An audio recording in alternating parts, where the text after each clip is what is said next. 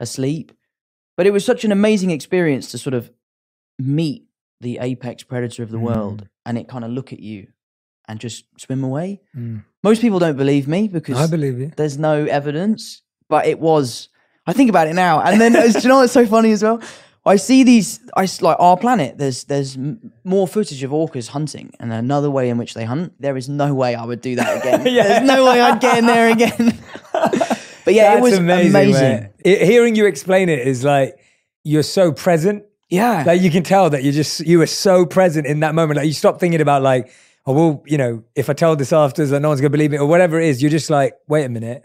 Yeah. You know, nature makes you present like that. And that's what I love about nature is it's completely unbiased as well. Yeah. Like if that whale wanted to have a snack, then, you know, it's not looking at you going, oh no, but that's a famous person. I've got to leave him alone. Or it just, you are at one with Mother Nature. Yeah. We're in the middle of the ocean. There's nothing we could do. And we just were able to enjoy it. Somewhat maybe like being in the cave, like you were saying. It was just about us and this whale. My brother and I were holding hands. But then as soon as it presented itself to us, any stress just dissipated. Yeah. And it was just this unbelievable experience. And it was so leveling. It was so humbling that it makes me feel like I can take on certain things. So it was honestly, even thinking about